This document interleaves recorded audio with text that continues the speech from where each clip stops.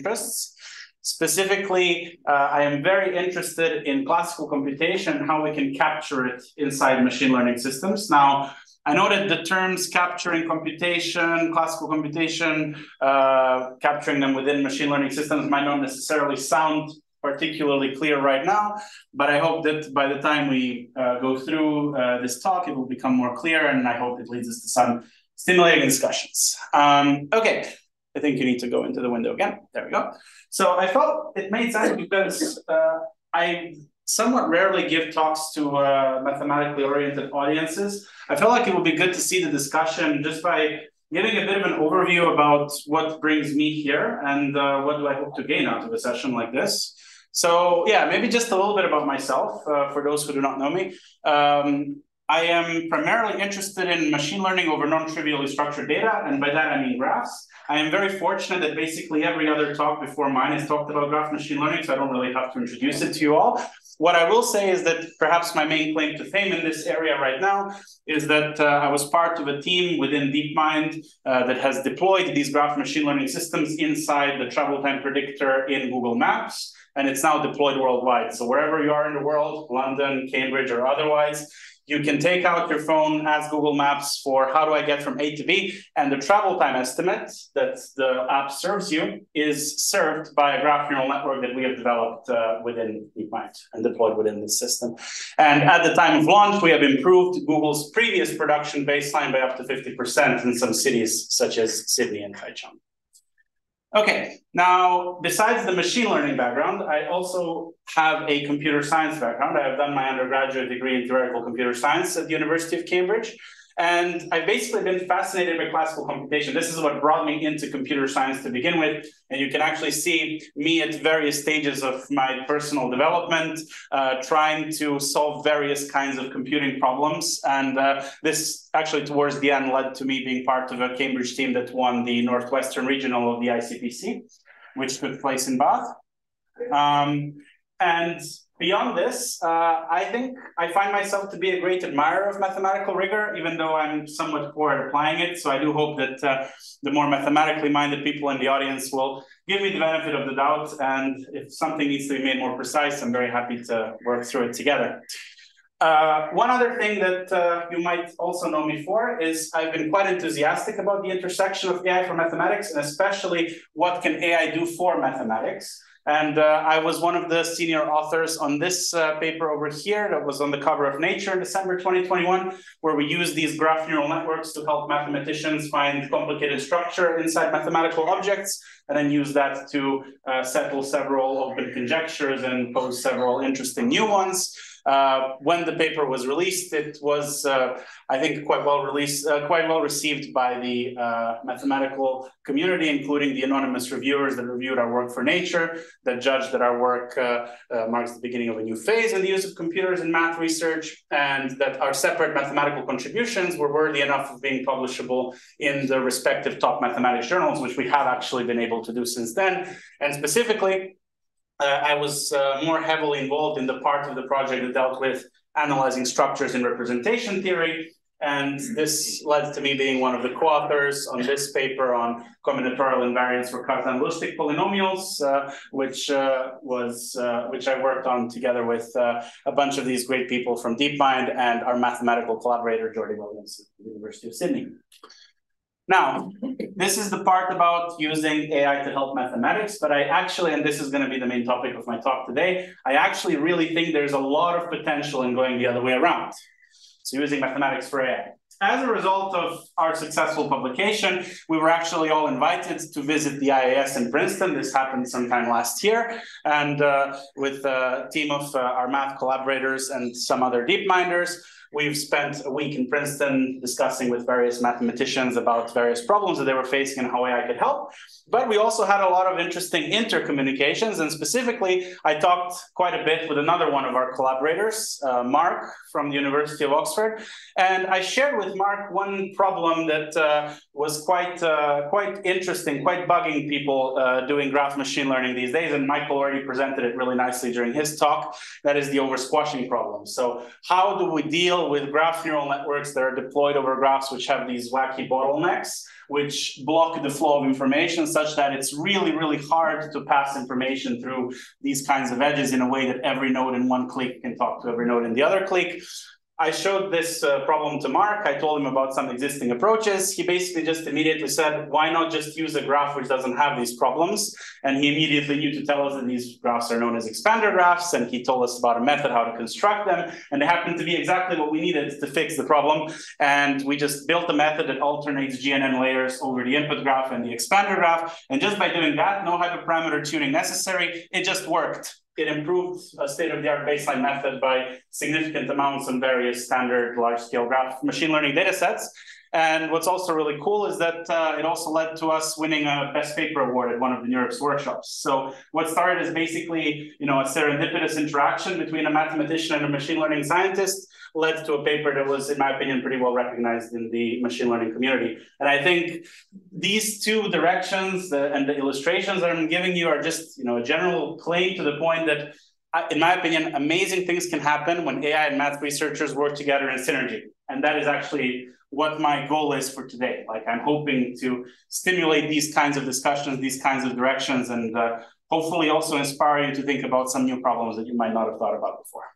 Okay, that being said, what are we going to talk about today? As the title implies, we're going to talk about classical computation. When I say classical computation, I want you to think about the kinds of things you might typically see in an undergraduate course in a computer science degree on algorithms and data structures. So all of these interesting ways to organize information, to transform information, to solve challenging problems specified over abstract structures. So things like sorting, searching, pathfinding, dynamic programming, and all these sorts of things. Now, of course, because this is going to be a deep learning themed talk, we're not just going to talk about classical computation, we're also going to talk about how we can take that computation and capture it using neural networks, right? We'll talk a bit more about what does it mean to capture it, but this is the general theme I want you to keep in your minds as we go through this talk. Now, maybe some of you might be wondering, why should we care about this? Like, why should we care about capturing classical computation inside neural networks? Well, here is what I personally like to give as a reason. You think about some of the properties these classical algorithms have, like pathfinding algorithms like Dijkstra, and you think about the properties neural networks have, and you can immediately start to see they're remarkably complementary. Like, there are many properties that classical algorithms have. Like, you can prove that they're correct, that they will terminate in a certain amount of time using a certain number of computational resources. They strongly generalize. You can design an algorithm looking at a few small examples on the whiteboard, and that same algorithm will then work the same way even if you increase the input size by a factor of 100. Most neural networks completely collapse when you tell them to do anything like that. And also, they are naturally interpretable and compositional because of the way they're represented. All of these properties would be wonderful for a machine learning system to have, and arguably, they don't really have them right now. And I also argue these properties are very important if you want to make AI useful and instructive to humans. I would not want a machine learning system to teach me about any concept if it doesn't truly understand the concept. If it's just hacking the distribution and the quality of the answer depends on the quality of the question I ask it, that is not something I want teaching me about an area I have no idea about. Like, if you need to spoon feed the answer to the system for it to give you the answer, that's not something you can reliably use. And arguably, these are the main properties missing from state-of-the-art machine learning systems today. So if you get this one right, it can be a key step towards building generally intelligent agents. And arguably, our best AI systems are quite poor at this, right? So let's see if we can try to make some things better. You might also ask, before I dive into how to do it, and this is a question I get often, if we're saying that this algorithm computation is what the neural network is missing, why not just chain the neural network with the algorithm and execute the algorithm like a tool? And this is a very popular approach nowadays, especially with large language models with tool use. Well, arguably, this can be a really powerful approach, and I think it's already leading to some fantastic products, but I also think it's admitting defeat before even starting. And why do I say that? Well, let's imagine you have a real-world complicated problem, and you're using your neural network to map it into an input that a tool expects, for example, the shortest pathfinding algorithm, and then you use that tool to solve the problem. This is hopefully an easy pipeline to follow. But if you are committing yourself to just using the tool without really improving your network in any way, you're basically acknowledging your network is incapable of performing tool-like actions. And maybe that's okay for the specific product you're building, but that doesn't mean that we as researchers should accept the status quo and not try to make the neural networks a bit better at reasoning. Also, detecting what's the right input to feed into the tool might itself require some reasoning for which you might not have the tool available. So you're continuously going to be chasing your own tail if you just restrict yourself to this kind of approach. So hopefully this gives you a convincing enough argument for why we should be thinking about neural networks that are better at capturing computation. But before I dive into how to do that, we need to cover some preliminaries. Luckily, as I said, so many people before me talked about graph machine learning that this should be a relatively smooth transition. But it's good to go over it again, just because I will probably use slightly different notation than the people who heard before me. So let's assume we have data that lives on a graph, which is a structure that's a tuple of a set of nodes and a set of edges connecting those nodes.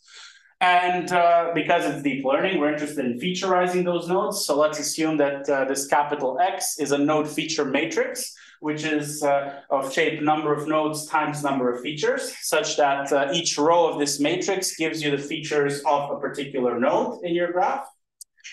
Now, we also need a way to specify the graph connectivity, and one standard way to do it, at least in deep learning, we care a lot about linear algebra, so just to keep things more linear algebraic, we're going to use an adjacency matrix representation. This is a node-by-node matrix, which just, its non-zero entries tell you where the edges are. And you can also re-express this in the form of neighborhoods. So you can define for each node U the set of all nodes that are connected to it by an edge. This is your one-hop neighborhood. It might also come quite in handy when we define some of these operations. And as Michael already very nicely pointed out in his talk, when we have data that's specified like this, we're typically interested in learning or designing functions that respect the structure of the graph. And by this, we mean they are permutation equivariant. So I want to find some neural networks, capital F, that operate over the node features and the adjacency matrices, such that if I do some permutation, so I find some isomorphism of the input graph, that's okay. That predictably changes the output of my function, such that I just have to permute the output of the function to get the same answer back. And as long as my graph neural network layer satisfies this property, we're good to go. It respects the structure of the graph. Okay. Now, it's always good to visualize what's actually happening here, and the previous equation just tells you a constraint. It doesn't tell you how to satisfy that constraint. So here is one popular way to implement graph neural networks. The way it works is you have a distributed layer that operates on each node's neighborhood separately. So here you take features of a particular node and the features of all of its immediate neighbors, and there is now this function which, based on all of those features, computes updated representations in this latent space H. Right? So this X and B is just the multiset of all the neighborhood features of a particular node. And now once you have a local function like that, you can apply it independently on every single node's neighborhood, and that way you get your permutation equivariant function. Well, there's a minor caveat, because this neighborhood set is itself, something that shouldn't depend on the order of the neighbors. As long as this local function is invariant in the neighborhood, the whole function, stacked function, will be equivariant in the whole graph.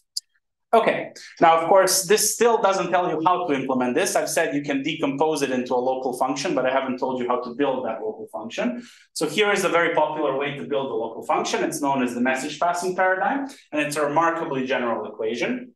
So what I've done here is, I've zoomed in on this particular neighborhood here to tell you how the local function works. So here's our central node. Here are the immediate neighbors. So what do? Is we first compute a message to be sent across every single edge in this graph by applying our message function psi. So this function takes into account the features of the sender and the receiver node and computes a vector message to be sent across that edge.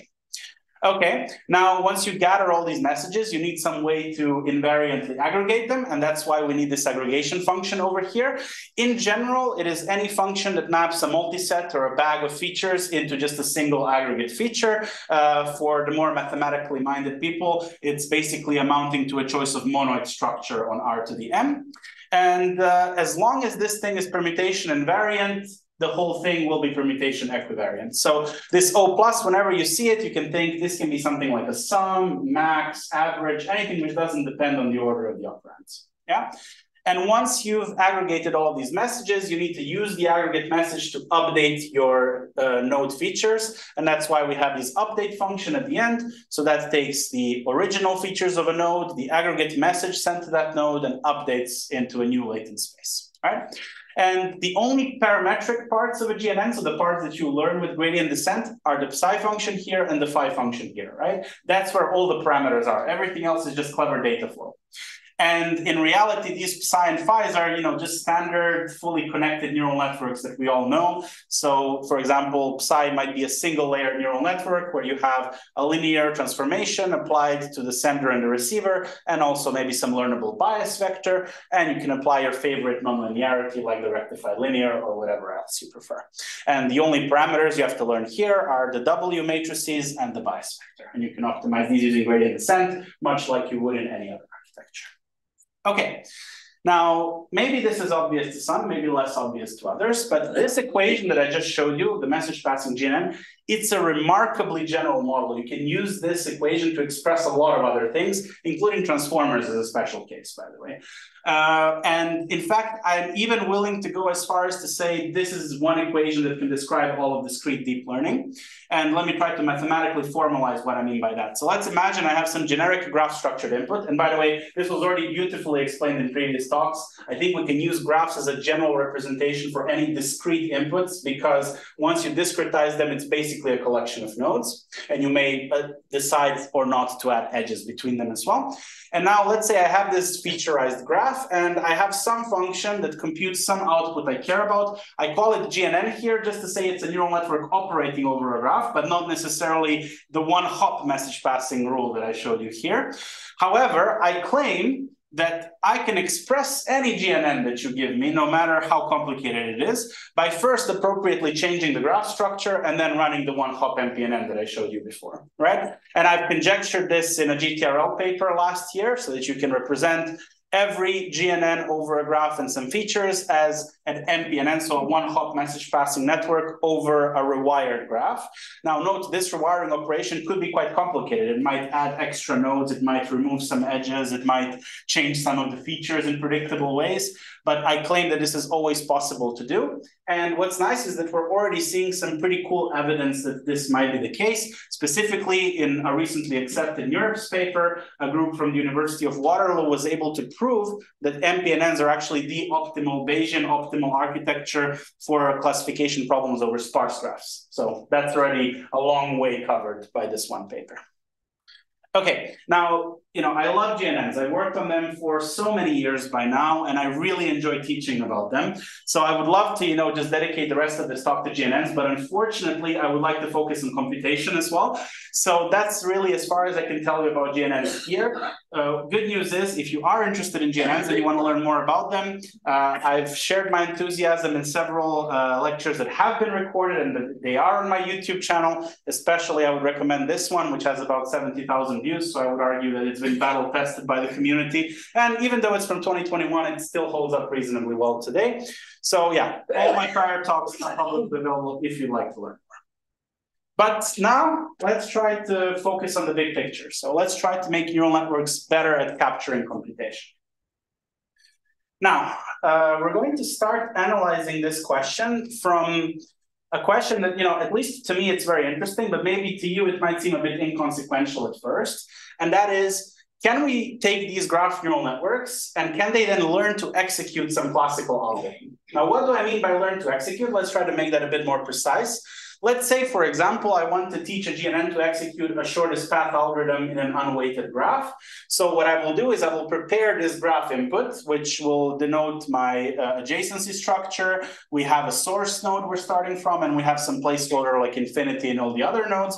I then encode these into a latent space, and then I have a GNN that I just run in the usual way over the one-hop neighborhood for a certain number of steps. And I want to check, can I, from the resulting latent embeddings, decode the shortest path tree of this graph, right? So these grayed out edges are the shortest paths starting from node 0 to all the other nodes, and the numbers in the nodes are the shortest path lengths to that particular node. So can a GNN learn to do something like this? This is the question. And from gradient descent over sampled examples. Now, the reason why I think this question is quite interesting is because, in some sense, if your neural network if your weights are programmed in such a way that your neural network can produce outputs of a computation for any arbitrary input, arguably the network has captured the computation, right? And also for those of you who are interested in neural network benchmarking or probing the skills of neural networks, these kinds of tasks can be also a super nice way to benchmark how powerful neural networks are, and in a very unique setting to deep learning. Like, it's a nice constellation of circumstances which we usually don't have in deep learning altogether. The data is infinite, right? For a target computation procedure, I can choose any input distribution, generate data at that size, and use it as either training or test data. I cannot do this very easily for image classification, for example. Also, even though I can generate infinite data, the algorithms themselves are fairly complex. They require you to manipulate data with very interesting chains of if-else statements, loops, and all these kinds of things. And there's a very clearly specified generating function. So if you want to do something like explainability methods or credit assignment, you might actually have a greater chance of telling whether the explanation is correct here because you understand the ground truth procedure. So all things that make it a very interesting task to study, even if you don't agree with my interpretation of the question. So, but maybe let's just think, rather than thinking about a graph neural network executing computation, let's think about a more deep question, which is at the basis of it. What makes a neural network better or worse at fitting certain kinds of algorithmic tasks? Like, can we somehow mathematically say this architecture is better than this other architecture at learning to execute a particular task? The answer is yes, by the way, and I will show you exactly how to do it. The key concept, and it's in the title of the lecture, I'm going to be repeating it so many times, but it's one that, I will go through some of the mathematical foundations of it, but I would really like to start by showing you a picture of it because it's much easier to visualize than to actually, handle all the math symbols in your head. So algorithmic alignment basically amounts to, I have my algorithm that I want to learn here on the left-hand side. You might recognize this. This is Bellman-Ford, a very classic algorithm for path finding in a graph. The idea is simple. I maintain a distance to every single node, and I iteratively update it as the minimal distance of getting to a neighbor plus taking the edge from that neighbor, right? So the fastest way to reach me is the same as the fastest way to first reach a neighbor and then traverse from that neighbor to myself. A very intuitive dynamic programming rule. And on the right-hand side, you have the message passing neural network, like I told you about before, just visualized in a slightly different way.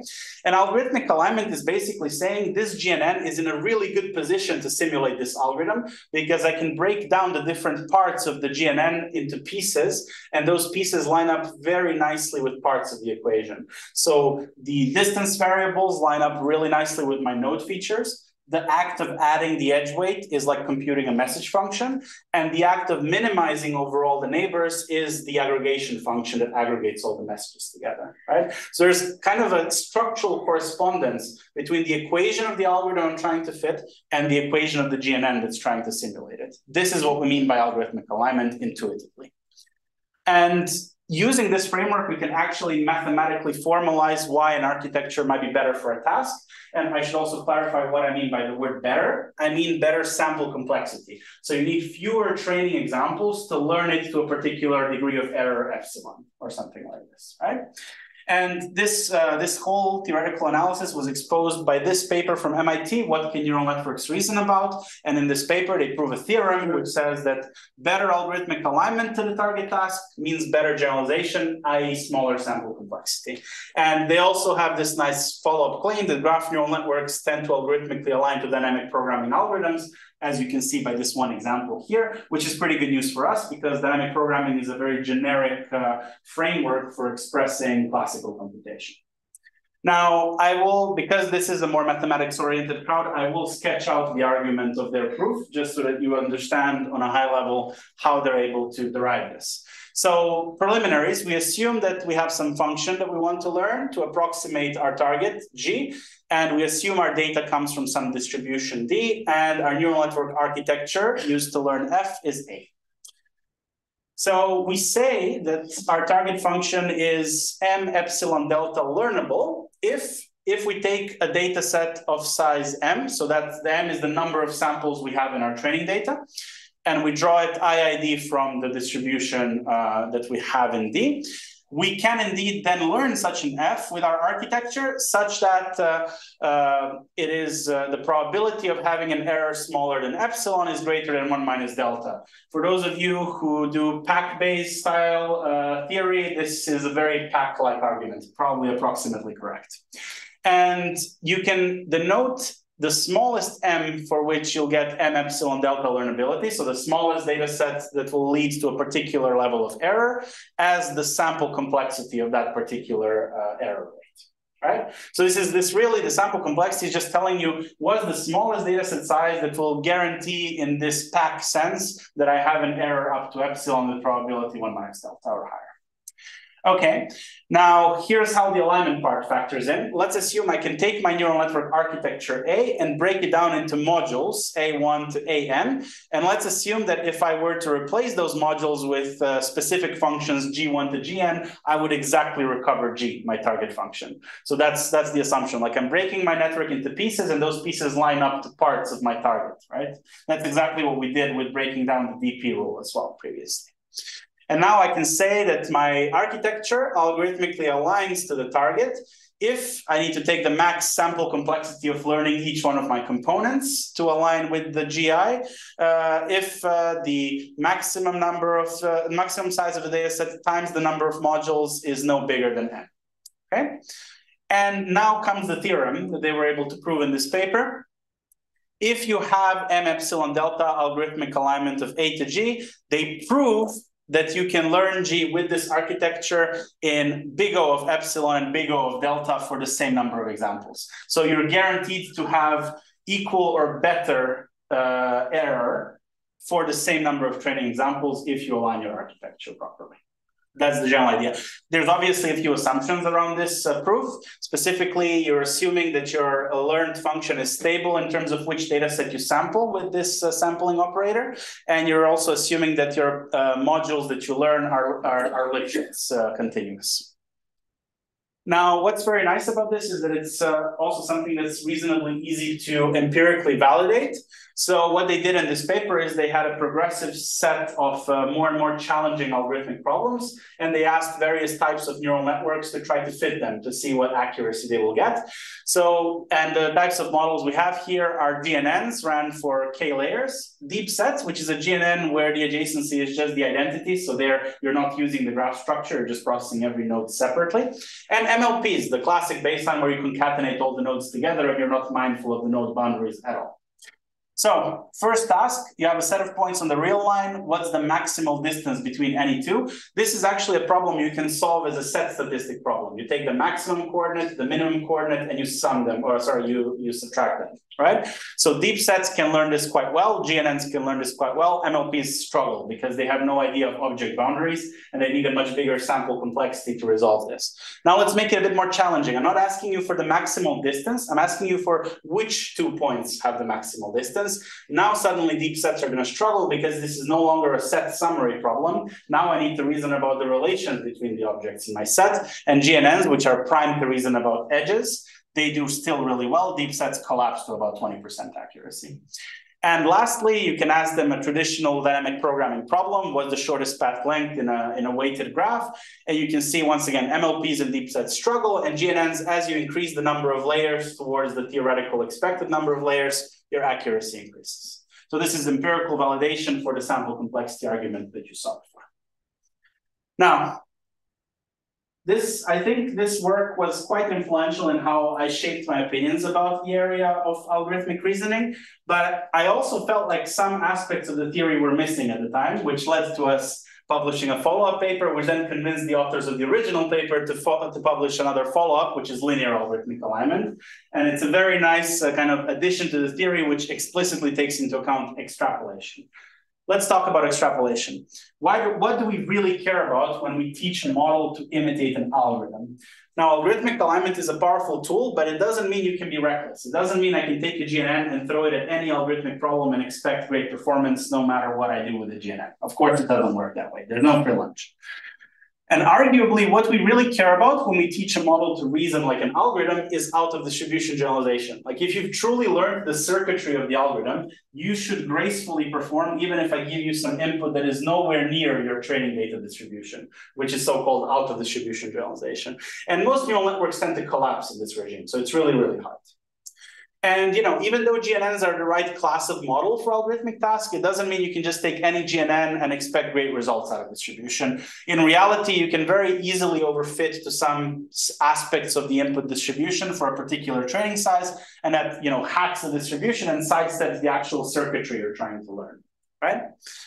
So the original algorithmic alignment paper had a shortcoming in that they assumed that the distribution D was the same one for training and for test data, right? They were measuring error on D rather than on some other D, which is outside of the distribution. And that's what made them have this blind spot towards extrapolation, which is arguably quite important for learning reasoning capabilities. Now, based on some follow-up papers, including our own, the authors from MIT have updated their paper with a follow-up, how neural networks extrapolate.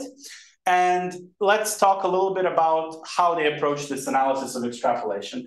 They first don't focus on GNNs, they focus on one of the key components of GNNs, which is the message function, right? We mentioned before, the message function is arguably one of the central parametric parts of a GNN, and we typically implement them using something like a ReLU MLP, right? So some learned affine transformation of the sender and the receiver with some nonlinearity, maybe stacked multiple layers and so on.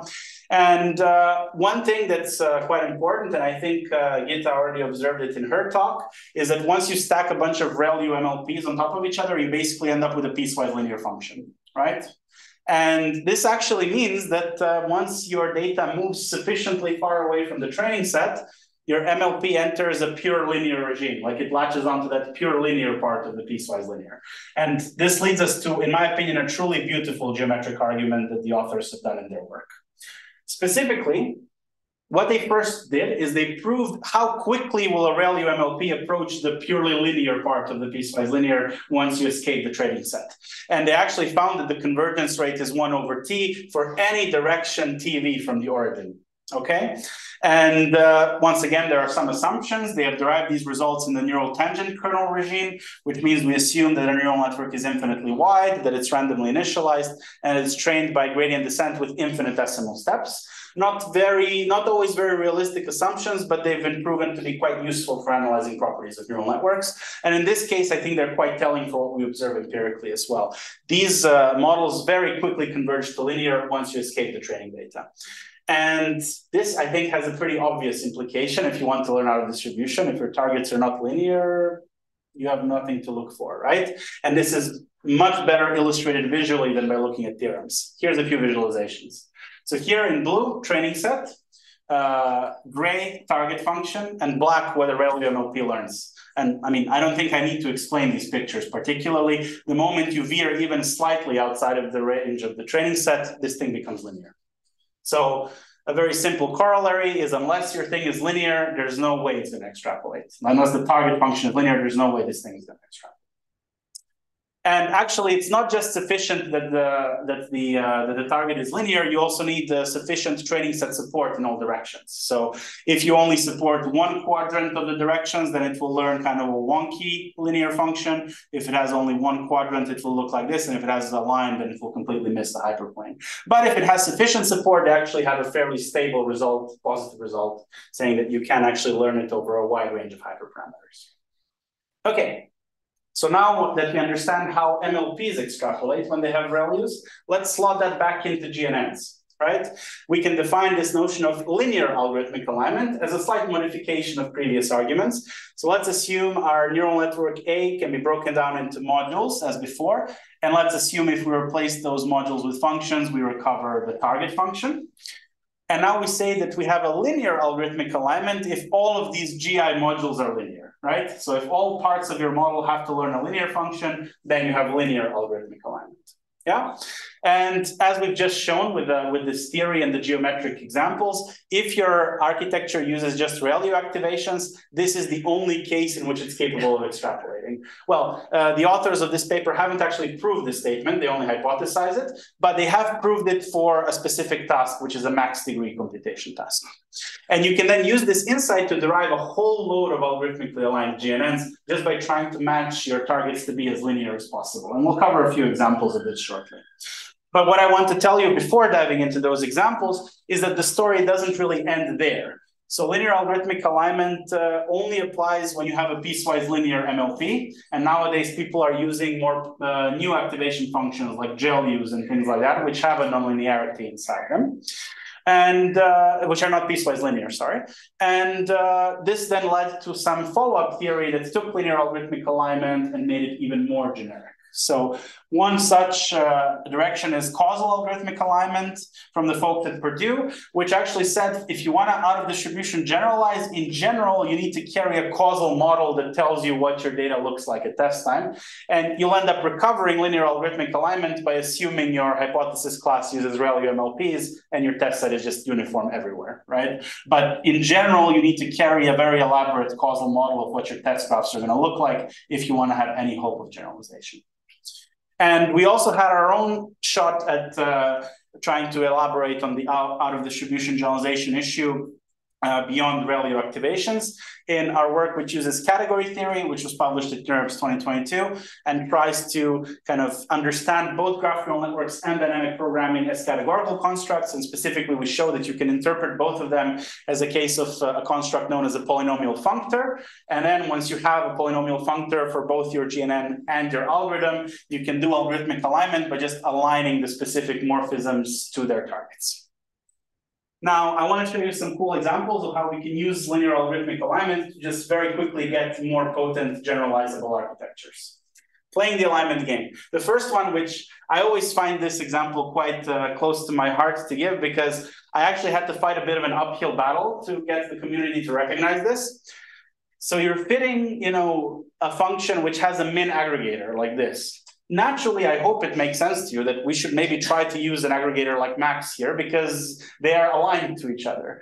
I need to stress to you, this was actually quite controversial at the time because there were well-known results in GNN expressivity that max aggregations were weaker than some aggregations and you should generally never use them. But the reality is, I don't care about the weaker expressive power if it means I will generalize better and collapse the things which should be collapsed, which have the same shortest paths, right? So now with linear algorithmic alignment, this is actually trivial to justify because if you take a max aggregation, your message function is linear. If you take a sum aggregation, your message function is highly nonlinear, right? The one that you actually have to learn such that when you pipe it into sum, you get the same output, right? So this is one very simple thing you can do. Just modify the architecture such that your target functions are linear. Another thing you can do, and we actually did this same idea in our AI for Maths paper, where we actually got the best results in our representation theory investigation by carefully aligning our GNNs to known algorithms that computed representation theoretic constructs that we cared about. And this was derived through direct communication with Jordi, who was our math collaborator on this effort. He told us what these algorithms looked like, and then we took the effort to take the structure of these equations and bake them into how the GNN operates. And this is what allowed us to see the hidden structure inside these objects, which then led to significant progress on open conjectures in representation theory. Another thing you can do, which feels quite simple, but now with linear algorithmic alignment, we can justify it, is to modify the features. So input features, that is. So imagine one very common problem, which is not strictly an algorithmic problem, but it's closely related, is physics simulations. So imagine you have to do like n-body physics simulations of how, say, here you have n bodies orbiting over a sun, and you have gravitational forces acting on them. You have to simulate that to predict how the different points move. Well, as you probably know, forces, which govern how these bodies move around, follow an inverse square law.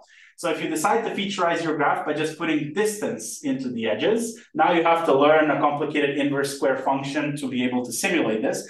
But if you preempt the whole thing and you just put an inverse square function of your distances as your edge features, now suddenly your forces are a linear function of those features, and you get much better extrapolation performance on those physics tasks. So it's a very simple thing, but linear algorithmic alignment gives us a concrete algorithmic reason why it's a good idea to hack your features in a way that promotes better generalization. And arguably, for physics simulations, you care about extrapolating because you want to be able to simulate the physics in environments you haven't seen in your simulator. The third thing you can do is you can also mathematically constrain the architecture.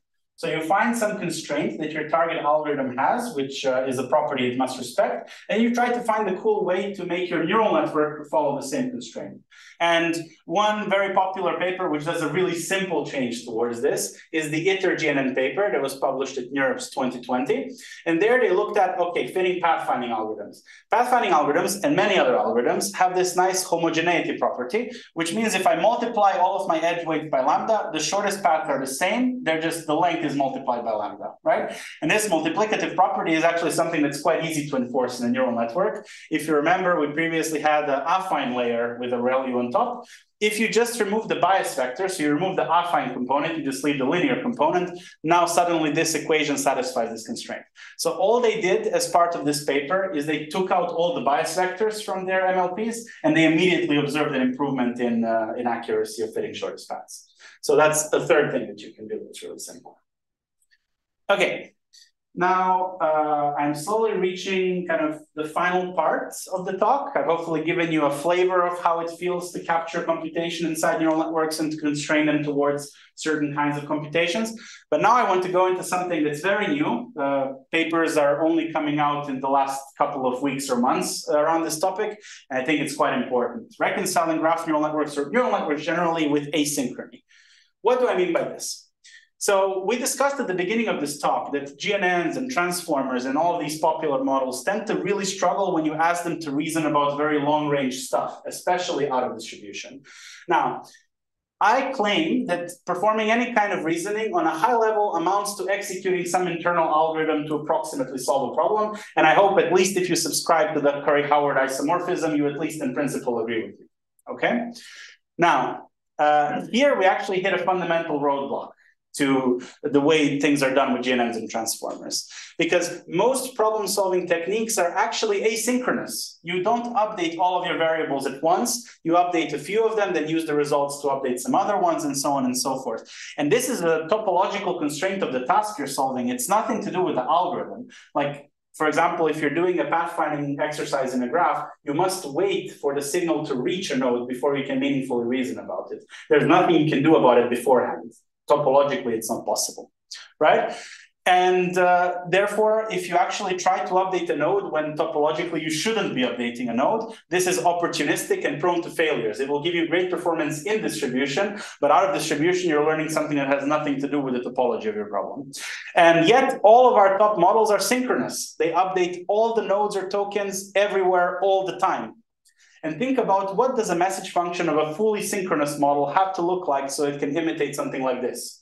It basically, you have to learn a ton of identity functions for most nodes that are untouched. And then you have to learn something highly complex in others. And this very bimodal way of building a function is something that you might be able to learn in distribution, in context, but then try it on something that's outside of that context, especially when it's trained with gradient descent, you're going to have a bad time, okay? So how can we then reconcile graph neural networks with these various forms of asynchrony? There are three general directions I'd like to mention to you, and we will dive deeply into one of them. The first one, which was proposed by parallel algorithmic alignment paper that was published together with Valerie Engelmeyer, Dobry Georgiev, and myself at an ICML workshop earlier this year, is just to say, okay, so if executing asynchronous algorithms is a bad idea, try to execute parallel algorithms whenever possible. Okay, I mean, this is elegant, scalable, and sound, but you cannot always make a parallel version of an algorithm. Sometimes the task topology just doesn't let you do that. Another option you have is to literally build a GNN that is asynchronous or a transformer that is asynchronous. So a model that doesn't update all the states everywhere all the time. There have been two attempts in relatively recent time. One of them, I think, came out just last week on the archive. Asynchronous GNNs from ETH, Lucas Fabre and Roger Wattenhofer, and cooperative GNNs from Oxford. Michael is also one of the co-authors on this one, where basically nodes can in one way or another selectively decide when to send, when to receive, and when to reject the message, okay? Now, this obviously will directly solve the problem, like it can express all of the behaviors you would in principle want, but how do you scale this on modern hardware? Like, how do you make this parallelizable? How do you handle the discrete decisions? You might need to introduce something like a Gumbel softmax estimator or something like reinforcement learning, which is like a double stacked optimization problem. It's not easy. I really love these developments. I think we need to be doing more of this. I just find that it's going to be tricky, like until we build better hardware, it's going to be tricky to truly find a productional use for something like this. So we have discovered a third way, which we published in an ICML workshop a few months ago, asynchronous algorithmic alignment, which actually says, okay, you know what? Synchronous GNNs work the best on the current hardware. Let's just say I'm going to use synchronous GNNs, but I'm going to use maths to tell me how do I constrain my synchronous GNN so that it invariantly behaves even if I choose to randomize the messages, right? So now I can relish in all the benefits of my GPU or TPU acceleration while at the same time being comfortable that idempotent things are processed idempotently. Yeah, and in my opinion, at least, this hits a sweet spot between soundness, scalability, and feasibility, and opens the door to a lot of really interesting math. So let me tell you a little bit about asynchronous algorithmic alignment. So general strategy is we assume that our target algorithm has some kind of asynchrony, which means some variable updates can be processed arbitrarily without affecting the result. And our strategy is we describe several levels of asynchronous alignment where we gradually relax the synchronicity of GNNs, and we try to make sure that that relaxation doesn't change the results of running the layer, right? And satisfying these constraints will then induce an asynchronous algorithmic alignment to any algorithm that supports the same level of asynchrony. So let's analyze again our GNN equation. So if you remember the picture from before, this is how a GNN typically operates. And this is a diagrammatic way of representing it. So specifically, a GNN synchronizes on two specific things. You have a synchronization on waiting for all your messages to arrive before you can process them further. And you have a synchronization on waiting on your update function to finish before you can send a new message, right? Those are the two blockers. Now, level one of asynchronous alignment is let's try to relieve the blocker of the aggregator. Let's say, what do we need to do such that we can process these aggregations in order as they arrive without needing to wait for all of them? Turns out as long as your O plus is a commutative function, you can do this. And actually, most GNNs that are permutation invariant are already level one aligned. So you can already randomize the order in which you apply O plus, you'll still get the same answer. This doesn't really change much in terms of synchrony because you still have this blocker before you apply the update. You need to wait for everything to arrive, but it's a start, right? Now let's try level two. Let's see what will need to be done to update immediately when a message arrives. And in our paper, we prove that you can do this if your update function is associative with respect to your aggregator and also idempotent, or for a more mathematically minded audience, your node outputs must satisfy a co-cycle condition. Okay, and then you can call your update function immediately when every message arrives. And one typical way to satisfy level two is to just set your aggregator and your update function to be the same thing, and you further need to make them idempotent, so you need to get the same result if you apply it many, many times, and max is one example of an idempotent function. So your neural network equation now looks like this. We've set our aggregator to max and our phi function to the aggregator, which is also max. Yeah. Now with this equation, I can afford this unblocking here. I still have a block on all messages need to arrive before I can invoke my message function, but this is already a bit of asynchrony there. Okay, now level three, what do we need to do to be able to call a message function immediately when a new message is received? So now this is a highly asynchronous regime where there might be a lot more messages flying around than you normally would expect, but we can actually make this work too. And in our paper, we have a derivation showing that if your message function is, on top of all the other things we've done, if it is also a monoid multimorphism, then you can call your message function immediately after every update and not worry at all. The final answers will be the same. And specifically, what do we mean by monoid multimorphism? The psi function needs to satisfy these two properties. A psi function of a null input needs to give a unit output, and a psi function of a sum of two outputs, where this is a sum in the monoid space, so it might not necessarily be a sum. It might be sum with respect to the monoid you've chosen. It must be equal to a product of the corresponding applications of psi. Note here, I'm showing you the rule for psi of a single input. So this is a homomorphism rule. But in general, you can generalize this to a multimorphism case if psi accepts more than one argument. And once your Psi satisfies these constraints, you can now apply Psi immediately when some messages have arrived and send them to the node. And then more messages arrive, you can run Psi again and send another message. And your answers will still be exactly the same regardless of how you do this. And you might be wondering how to build a Psi that satisfies this homomorphism constraint. One specific strategy that we show works is you can take Psi to be a learnable linear transform, but not in the original Euclidean semiring, but in the max plus semiring in this particular case. So what this means is your message function is still a matrix multiply, but you've reimagined the plus to be max, and you've reimagined times to be plus. And now it works. Now, in practice, obviously, this will lead to super sparse gradients because for every row of your matrix, exactly one of them will receive gradients. So in practice, we actually use log sum x as a smooth approximation that will ensure you get gradients everywhere. And once you go climb the hierarchy, starting from simple sum GNNs to max GNNs to log sum x GNNs, you can see how on various extrapolative algorithmic execution tasks, generally, you also climb the ladder in terms of downstream performance. So this is something that not only theoretically seems viable, it also gives us much more stable and better execution performances compared to the other levels. Now, I'm nearing the end of my talk. I would like to give you a few resources. If anything I said today sounded interesting to you and you'd like to know more. Of course, there's a ton of stuff about neural algorithmic reasoning I wasn't able to tell you about today. So if anything I said today strikes your attention and you want to learn more, we have a 3-hour-long tutorial at log 22, which we made publicly available on this webpage, algo-reasoning.github.io. And there you have the whole recording of the tutorial, all of our slides, all of our code examples, a huge collection of annotated references, basically anything you need to kind of kickstart your own investigation on top of anything you heard today. And if you come from combinatorial optimization, I trust there might be some people who work on combinatorial optimization problems. We also recently finally got published a 61-page survey on how to use GNNs for general combinatorial optimization and reasoning tasks.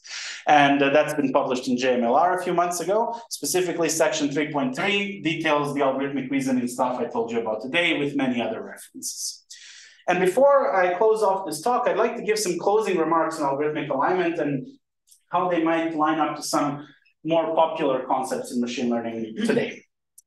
First, you might see a lot of people talking that GNNs and transformers are super general architectures that can express pretty much anything, but they're not that unrestricted when you think about it. MLPs are far more unrestricted. They have no structure to their inputs. Everything's connected to everything, yet we don't use MLPs, no matter how general they are, to solve all of our problems nowadays.